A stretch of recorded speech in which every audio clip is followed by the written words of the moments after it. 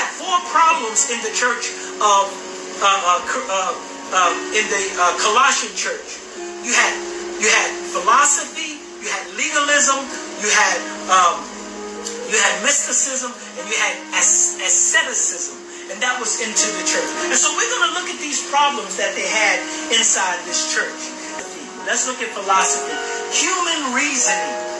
Human reasoning. Now, we have a lot of that today. People who read the scriptures and interpret them as their self. As they want to interpret it, putting their human reasoning in there. Now, I taught this before.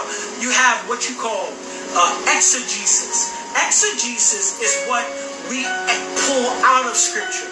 Eisegesis is what we put into scripture. And then hermeneutics is the science of properly interpreting scripture in the sense that taking the scripture for actually what it says based off of the context and the people that it's written to and what is actually going on in the text, not eisegene or exegene. Proper hermeneutics of scripture is just taking the scripture for what it says. And so people who are philosophers, they would read a scripture and add into scripture what they want or what they think is to be. It's like, let me give you an example of somebody who, let's say you're reading Isaiah 40, and it says, "They that wait upon the Lord shall renew their strength. They shall mount up on wings like eagles. They shall run and not get weary. They shall walk and not faint." Right? Now, let's say you're looking at that scripture and you see the word eagle there.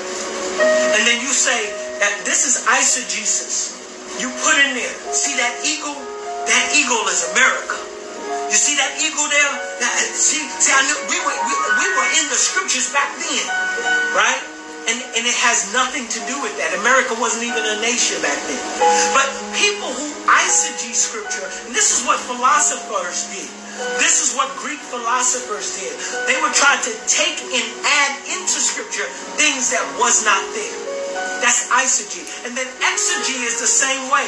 Exegete is taking out of scripture and not interpreting the scripture, but actually what is written there.